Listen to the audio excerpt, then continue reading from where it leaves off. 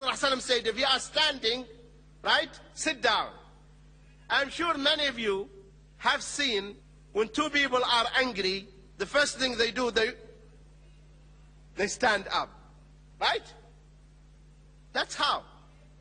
They stand up, they don't sit down. The Prophet ﷺ says, sit down, cool down. No, they stand. The Prophet ﷺ, he said, when you are angry, say, A'udhu billahi minash shaitanir rajim. That will cool you down. When two people are fighting and you come to them and you say A'udhu billahi. What do you think? They say it or they refuse to say it? Tell me. When they are angry, you tell them, Akhi, please say A'udhu billahi minash shaitanir rajim. They carry on quarreling because they don't want to say it. The moment they say A'udhu billahi minash shaitanir rajim, they cool down. So this is the second thing. And because of anger, many people are in the jails. They killed someone. You know, you left home peacefully in the morning, driving, and then someone jumped in front of you. So you got very angry. And you insulted him, and you shouted at him.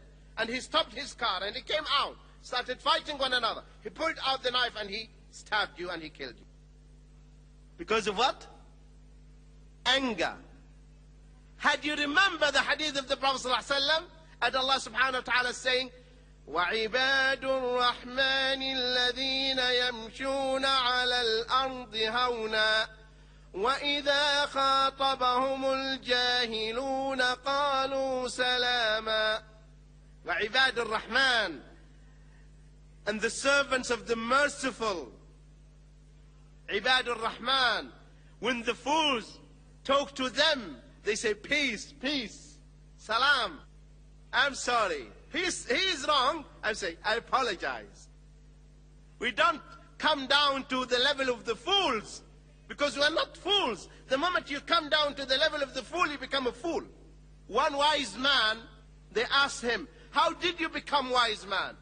He said, because of the fools. The fools made me wise. The fools made me wise. They said, how? He said, if I see a foolish man doing something foolish, I say to myself, oh, this is a bad habit, I should not have it. So, and I'm living in an ocean of fools, he said. So, quickly I became wise man. Oh, this guy is having bad habit, I should not have it. This guy having bad habit, I should not have it. That's how I became a wise man. So don't give up to the force of anger. That is reason number 2. The third reason why people commit sins is surrendering to one's desire, shahwa. You know, brothers and sisters, there are 2 gates via which the shaitan accesses this heart. There are 2 ways the shaitan reaches your heart. One gate is the desires, lusts. The other door or gate is doubts. If you lock these 2 gates, the shaitan cannot reach your heart. So you keep these 2 gates closed all the time. The gate of desires and lust, keep it locked. How? You know how? By taqwa. Shaitan tells you, look at this beautiful woman. Say, no. I will not. Because there is another woman there in the Jannah. Sisters, no jealousy, please. So when the shaitan tells you, look to this beautiful woman, say to yourself, there is a beautiful woman there in the Jannah. My wife there in the Jannah. She is more beautiful than this one. Right? Huriyah. You know the Prophet ﷺ, he described the Huriyah. He described one. He said, if one Huriyah comes to, looks to the people on earth, he said, if one Huriyah removed her burda, you know the burda? The niqab, the face covering. If she just removed it, the Prophet ﷺ, he said, between the east and the west will be illuminated. East and west will be illuminated. If he spits into the water of the ocean, it will become potable water, drinkable water. But just spitting. The Prophet ﷺ, he said, a Huriyah will be wearing 70 dresses, and you will be able to see have bone marrow. See? This is there in the Jannah. So because Allah subhanahu wa ta'ala tells, if the shaitan tells you, drink alcohol, drink khamr. Say, no. If I drink khamr, I will not drink khamr over there. There is khamr in the Jannah. Rivers of wine. Rivers of wine in the Jannah. When you sip them, they are very enjoyable, very delicious. Not like the liquor and the khamr in this dunya. When you drink it, you become unconscious. And you start throwing out and you start doing funny things. So always, brothers and sisters, bear in mind, when Allah tells you, don't do this, because there is something better there. This is how you overcome the desires and the lusts and lower your gaze. Don't watch television. Many of you, they would say this. How can we live without television? I will ask you a simple question, brothers and sisters.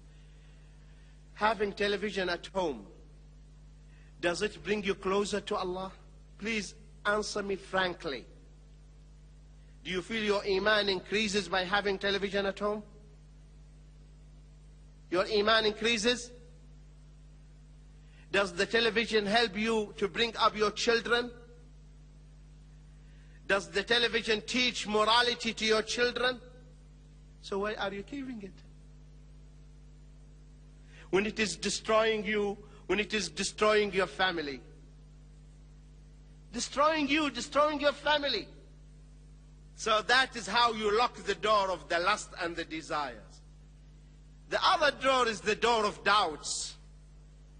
And how I can lock this door, close it? By learning the deen, by the ilm. By the ilm, the knowledge. You learn the deen. You allocate at least 2 hours a day to learn your deen. Many of us, they got degrees in secular sciences. But the deen, they don't know anything about it, Muslims. Then, a non-Muslim would come to this Muslim and puts doubts in his mind. And then he comes, how to answer this? How to refute this? Because he doesn't have the ilm. Otherwise, he would be able to defend Islam and to give the correct answer. So these are the 3 reasons. What are they? Reliance upon other than Allah, giving in to anger, and surrender to the desires. And that is exactly what Allah subhanahu wa ta'ala summarized in the book, in one ayah. He summarized that. He says, وَالَّذِينَ لَا يَدْعُونَ مَعَ اللَّهِ إِلَهًا آخَرَ. They don't call upon Allah another ilah. They rely upon Allah. Because that is tawheed. Second thing, وَلَا يَقْتُلُونَ النَّفْسَ الَّتِي حَرَّمَ اللَّهِ إِلَّا بِالْحَقِّ. And they don't kill innocent souls except in the justified way. And people, when they kill one another, when they are angry. Anger causes you to kill. And thirdly, وَلَا يَزْنُونَ. And they do not fornicate. They do not commit fornication, which is the desire. So these are the 3 root causes of sins. 3 things. And the way the shaitan can make you to commit the sin is either through the shahawat, lust and desires, or through the shubuhat, doubts. And the remedy for the shahawat, what? What's the remedy for the desires? Taqwa, fear of Allah. And the remedy for the doubts, what? Ilm, the knowledge itself. Now, having said this, brothers and sisters, the sins, Muslim scholars have categorized sins into 2 compartments. Sins have been classified into 2 categories, kaba'ir and sagha'ir. Have you heard these words before? Kaba'ir and sagha'ir. Major sins and minor sins. Major sins and minor sins. These are the 2 types of sins. Kaba'ir and sagha'ir. Major sins and minor sins. How to differentiate between these 2 types of sins? The major sin kabira, major sin, is any sin that has a prescribed punishment in Islam. Any sin that has a known punishment in Islam, it's called major sin. Like fornication, like killing someone, like drinking alcohol. There are known punishment in Islam, known penalties. So they are major sins. Is this clear to you? Also, this is one sign by which you can differentiate between major and minor. Another thing, the Quran or the Hadith negates the Iman. Negates Iman. For instance, the Prophet ﷺ says, Wallahi la yu'min, Wallahi la yu'min, Wallahi la yu'min, Man lam ya'man jaruhu bawa'iqahu. He is not a mu'min, believer.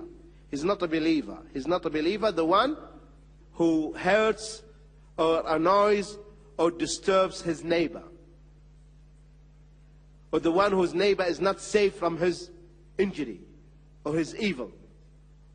So now, disturbing one's neighbor, whether he's a Christian or Muslim or Hindu, whatever, is a major sin.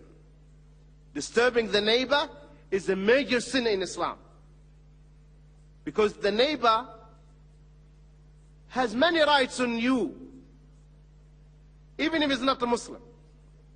Not only this in Islam, see Islam tells the Muslims that when you buy gifts for your children, you buy gifts for the children of your neighbor. You know this? This is what the Prophet ﷺ said. If you buy gifts for your children, you buy gifts for the children of your neighbor, even if he's not a Muslim. And if you cannot afford that, you should not let your children come out and play with their toys outside. You tell your children you play with the toys inside. Because if the children take their toys outside, the children of your neighbor will start to cry. Will start to cry, and then they come to their dad and they want him to buy gifts for them. And he cannot do that. So you are also bothering and annoying and disturbing your neighbor. Also among the signs how to know that this sin is a major sin, the second sign is the Prophet ﷺ is denying the Iman. Say he's not a mu'min, he's not a believer. Or if there is a curse, la'an. You know the word la'na? La'an. If Allah subhanahu wa ta'ala is cursing someone, that is also a major sin. For instance, the Prophet ﷺ is saying, لَعَنَ اللَّهُ النَّامِسَ وَالْمُسْتَنْمِسَ.